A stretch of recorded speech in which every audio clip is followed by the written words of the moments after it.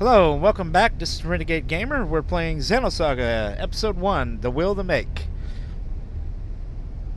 Our last episode, we explored Kukai Foundation.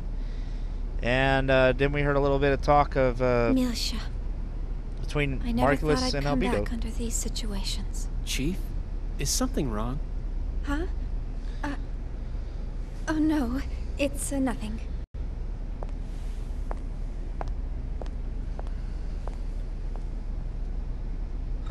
How's that, Cosmos? He's a terrible liar. Fine. There are no problems. Please continue. And once again, it's nothing. Anytime a lady says that, it's something. We will Sorry, soon be being entering married the is, Milshan star system. And divorce We has will be skewed my entering vision. orbit at 1400 hours local time. Second Milsha Spaceport Flight Control, transmitting flight plan, requesting permission to dock. Hey, Momo. Yes? What is it? We'll be going our separate ways once we get to Second Milsha, right? Yes? I don't know if Realians believe in carrying charms or not, but... Here, take this. It's for luck. It's so pretty. What is it? It's a bullet from a long time ago. Look. It's got a good luck phrase on it. Sayonara, baby! Thank you. I'll keep it safe. Oh, wait. Hold on a sec.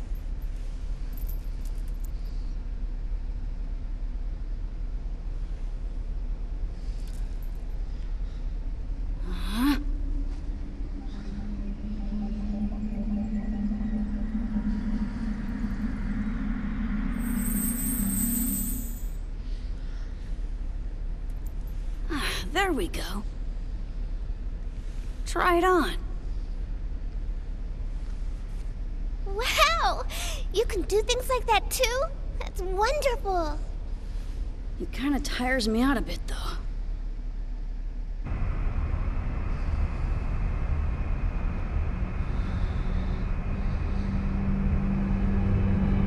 What a strange nice little welcome.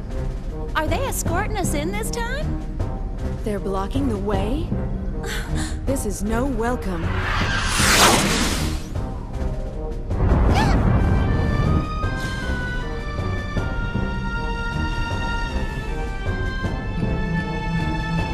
Confirm photon torpedo detonation in immediate vicinity. We're being surrounded by a fleet of Federation vessels.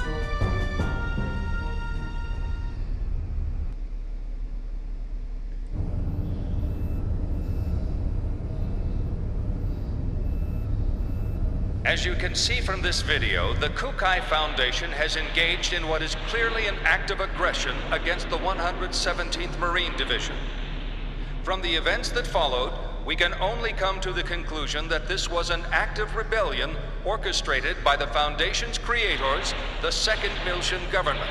In light of these troubling events, we hereby enter a motion for the following. Per Article 104, an emergency suspension of the vested rights of Second Milsha's autonomous government.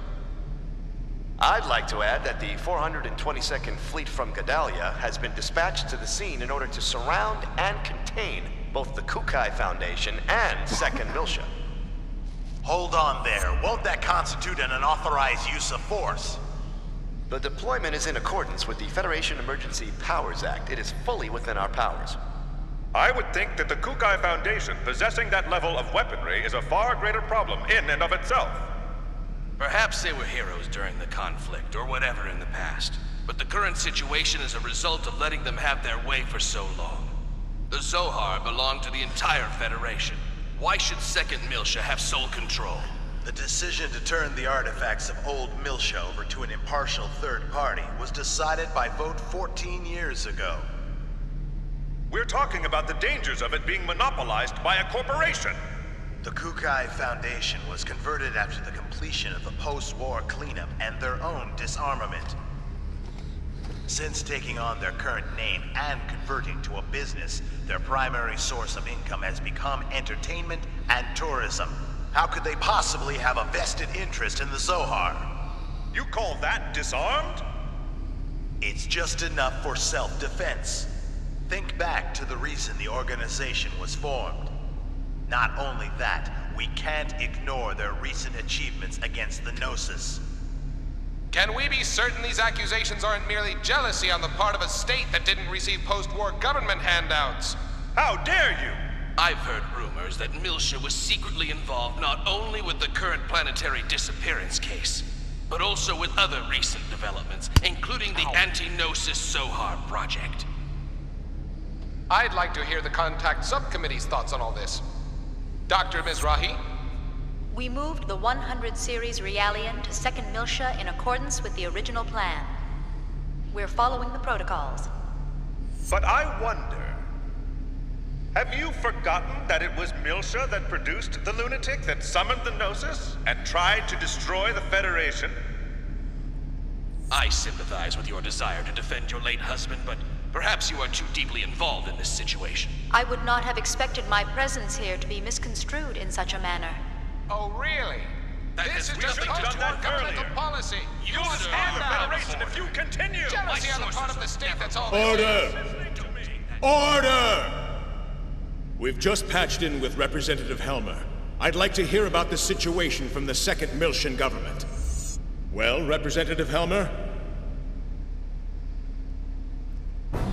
In accordance with Federation law, we hereby place the Kukai Foundation under arrest for the suspicion of violating Article 798, Chapter 37, Collection and Concealment of Defense Information, and Article 2153, Chapter 105, Acts of Aggression against Federation vessels, and hereby revoke all rights previously granted. Shut down your engines and relinquish your weapons immediately. Acts of aggression against Federation vessels? Furthermore, should the Milshan government allow the Kukai Foundation to dock the Durandal, we will issue a state of emergency notice under Article 2384, Chapter 115, Part 18, Conspiracy to Aid Insurrection.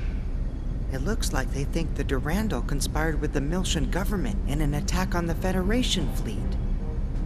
Huh? What Federation fleet? Hey, check out the network news on the sub-monitor! You're not gonna believe this!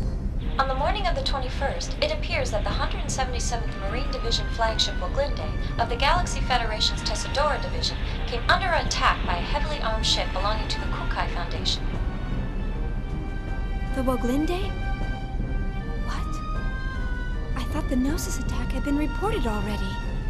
The company has been identified as operating in conjunction with the 2nd Milshan government, and considerations for the possibility of treason have forced the Federation Parliament to dispatch... They did a good job doctoring that video. But how did they synchronize the battle coordinates as well? Damn! That's from when we fought the UTIC organization! Those bastards were recording it! I see. That would explain how the absolute coordinates match. I guess that's their indisputable proof. Even I'm starting to think that we did it. Considering the situation, you don't sound very worried. In any event, this is confirmation that the remnants of the UTIC organization have infiltrated both the Federation government and the military. Which means their next target is...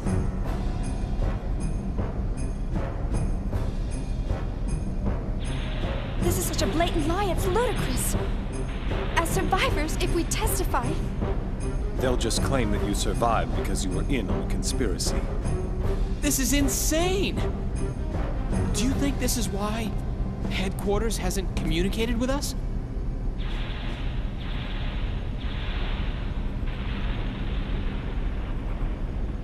Perhaps.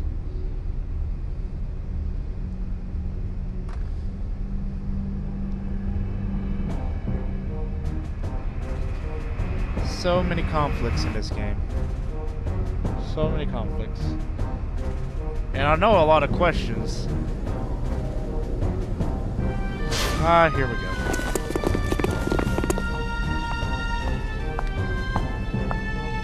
I am Captain Lapis Roman of the Galaxy Federation Special Ops Command Headquarters, Intelligence Bureau. I hereby place the ship under custody of the Galaxy Federation.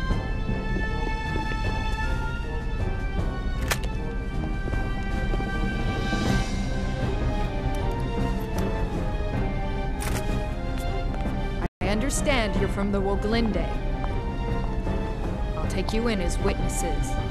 All Vector property will be temporarily confiscated as evidence.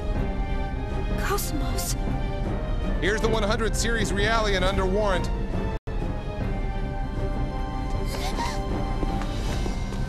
Hey, don't hurt her!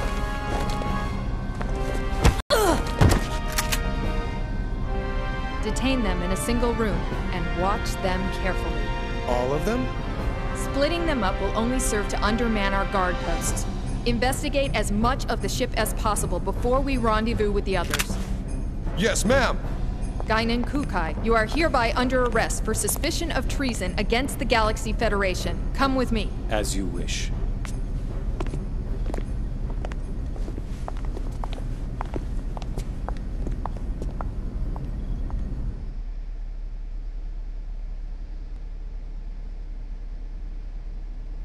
It's all orchestrated too well.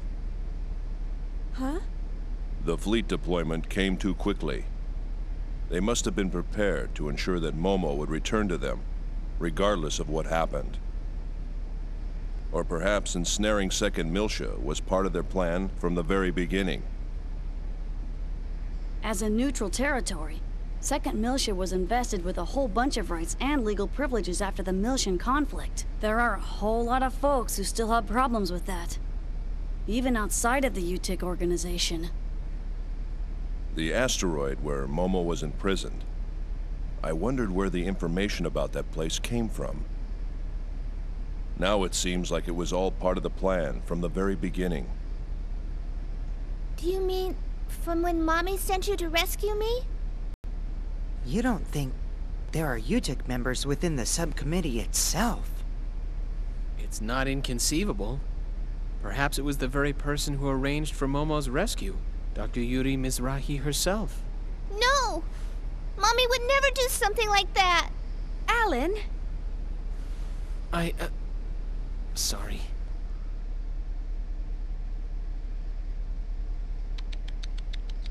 Alan.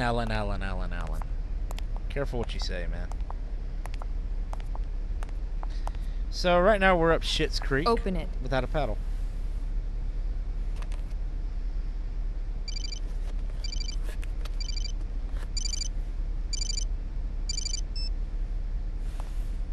Helmer?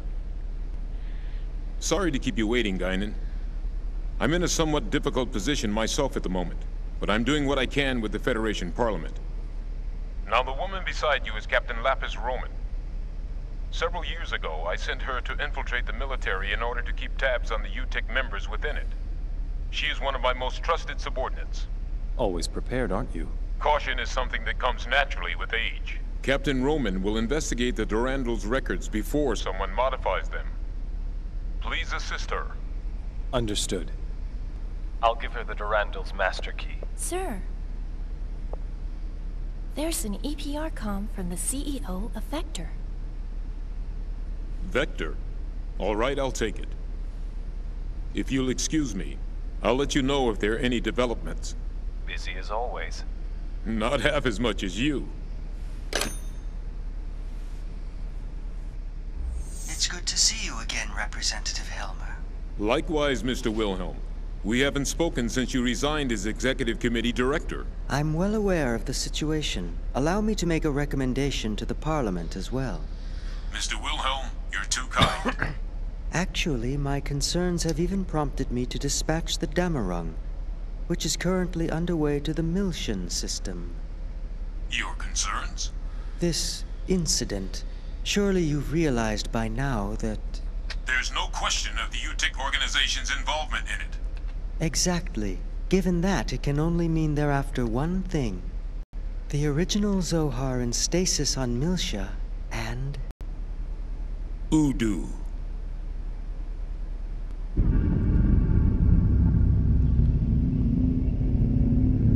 We can't allow that to be awakened again.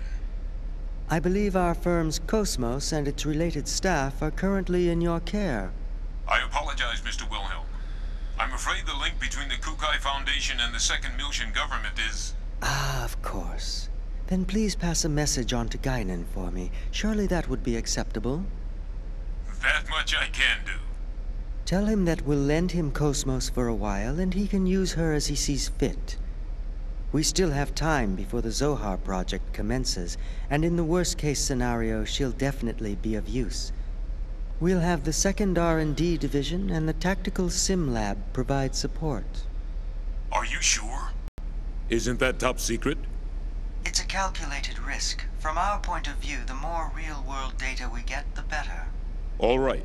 I'll convey your message to Master Guinan. Thank you. Good day, then.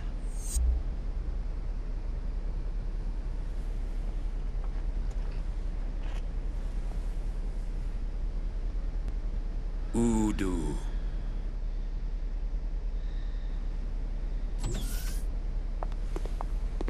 The preliminary inquiry shall now begin.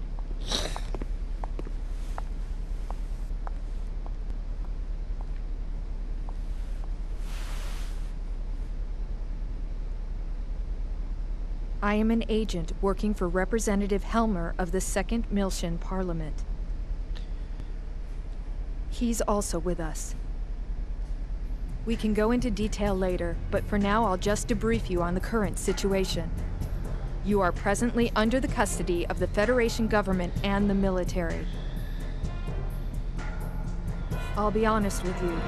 The way things are now, within a few hours, she'll be turned over to anti-Miltian forces. Specifically, the UTIC organization. Soon after, the Second Miltian government will be stripped of all its authority. At this moment, Representative Helmer is working with the leaders of the Miltian Parliament to buy us additional time. However, our opponent's skillful manipulation requires us to find concrete proof of your innocence. But how? That's the question. We need something that would give conclusive evidence of your innocence.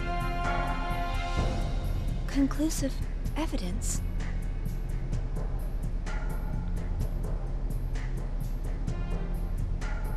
What about the Woglinde's black box? We've already recovered that. Unfortunately, sometime after the final gate out, it was modified to be exactly the same as the video recording, down to the time access. Not to mention, I shot up the database on that UTIC battleship. What about the Durandal's database? A record of the battle against the UTIC should still be there. Can't we use that to prove our innocence? Is that a standard database? Yeah. Is that a problem? Yes. Standard databases are too easily modified. I'm not certain how reliable they would be as evidence. If we had something that even the owner couldn't change, say a system with a AAA class encryption, then maybe. What? AAA?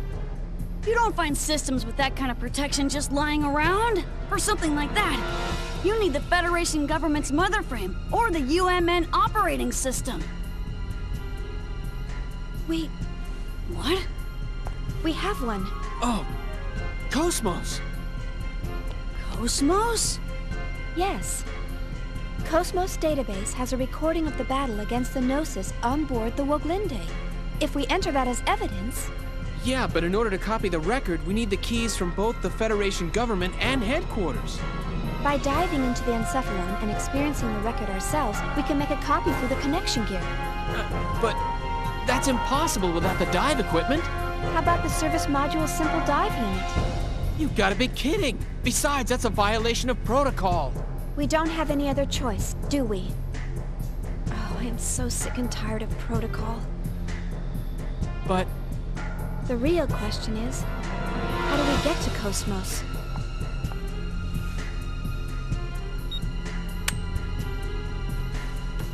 That'll open any locked doors you come across. I'll just say that we were careless. But to make it look legitimate, you'll need to knock me out. You sure? Otherwise, no one would believe it, right?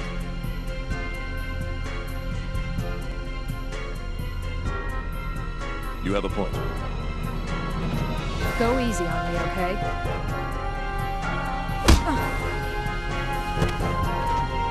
Forgive me. Thanks. You're pretty cool.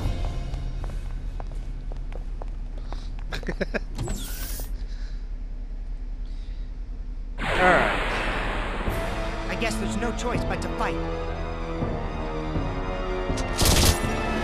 Why is it only chaos? Oh, because I don't have any weapons. That makes sense.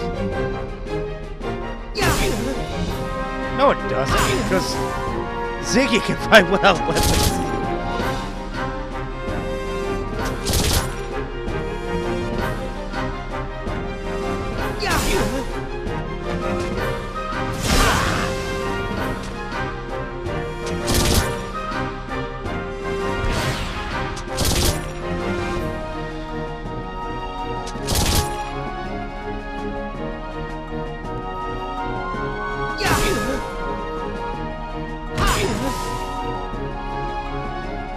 Maybe I should try physical.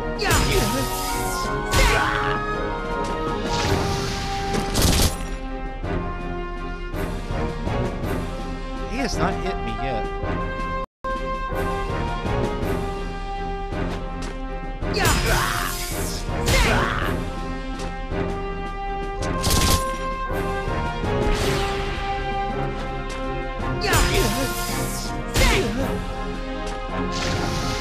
Yep.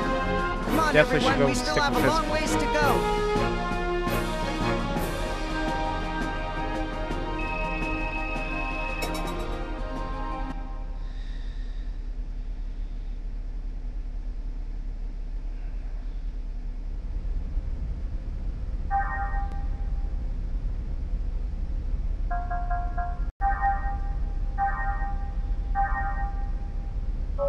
Yep. No weapons. No weapons. And because he doesn't need weapons. Okay. Alright, yeah, I guess that makes sense. I guess. Ziggy doesn't require weapons. I don't know why the hell.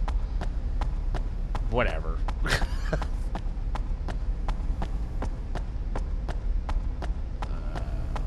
I guess the first thing I gotta do... Oh, I don't even have a connection gear.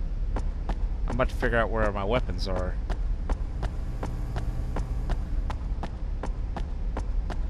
Just,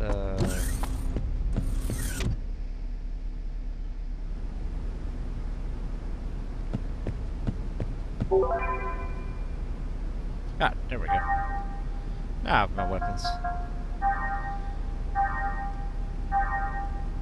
Ah, yeah. Nice.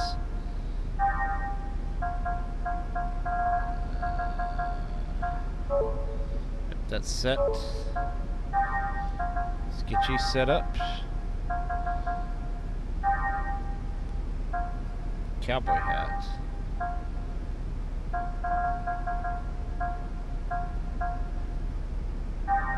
Throw a space helmet on you for now.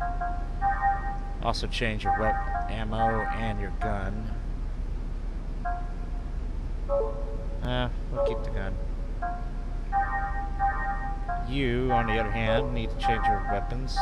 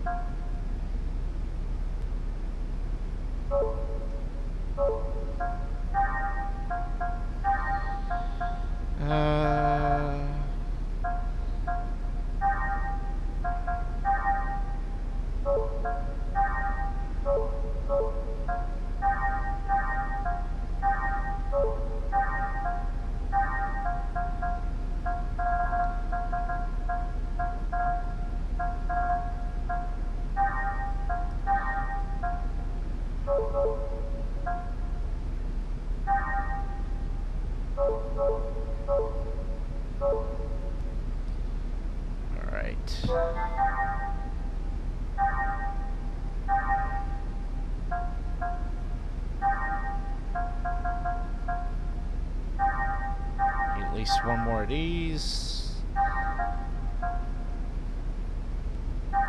Yeah, we'll take one of those.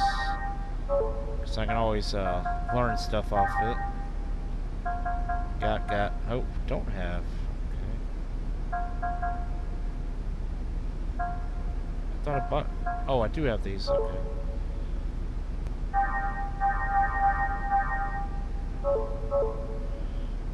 Alright. What was I gonna do? Oh, I remember. Battle formation. Junior, you can stay. Chaos, you can stay. Shion, I am going to trade you out for a change. I'm going to give Momo a little fighting time here because I haven't actually done anything with her in a while. So, and I need to get her skills up a little bit.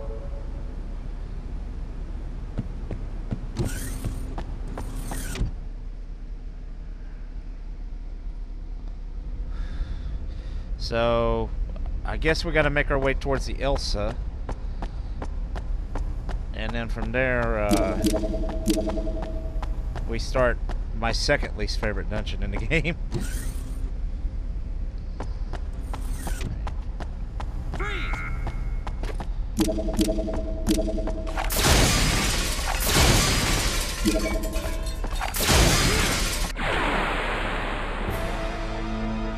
I got no time for wusses like you!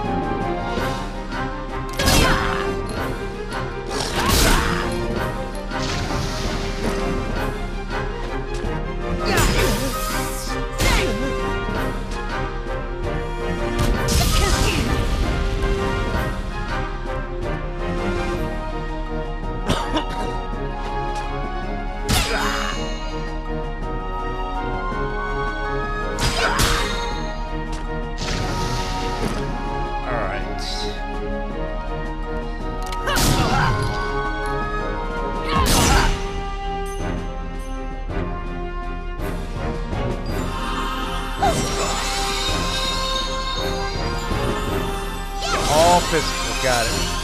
Don't worry about the ether attacks.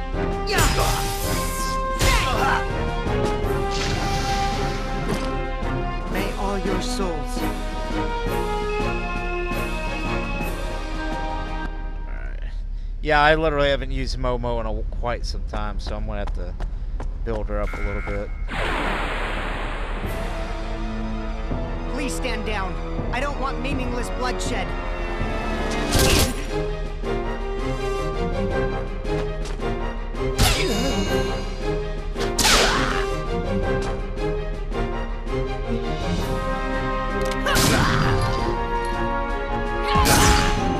This is what I was talking about earlier with Junior. He's just really good.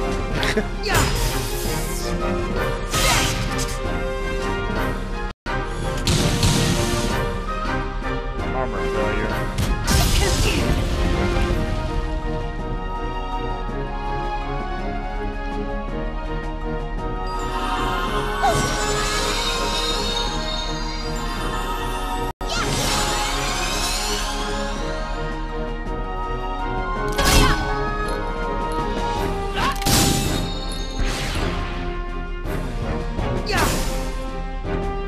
Not so much against the mechs. Got it.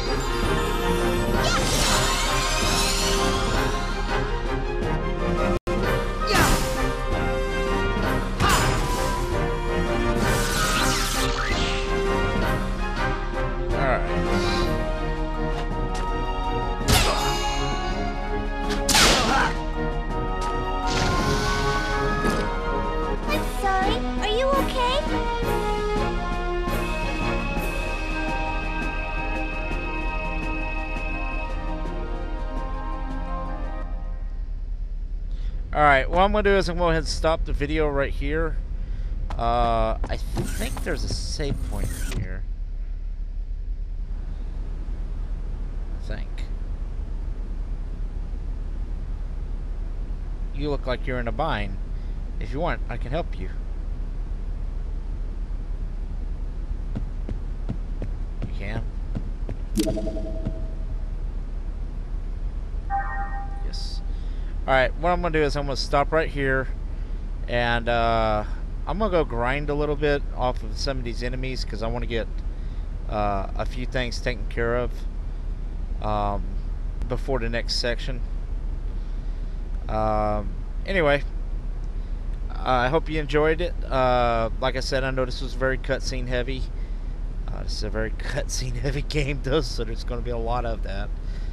The entire next section is a huge dungeon. I guarantee it's going to take at least probably about 2.5 hours to get through. It's just a long, daunting section of game. There's a lot that goes on there. The fights are a little bit long, and the cutscenes tend to be quite long there as well. I'll try to make it as quick as possible, but it's going to require me to do a little bit of grinding and getting a couple of things set up before I get there. And even then, it's not even 100% that I'll be able to pull off everything pretty quickly.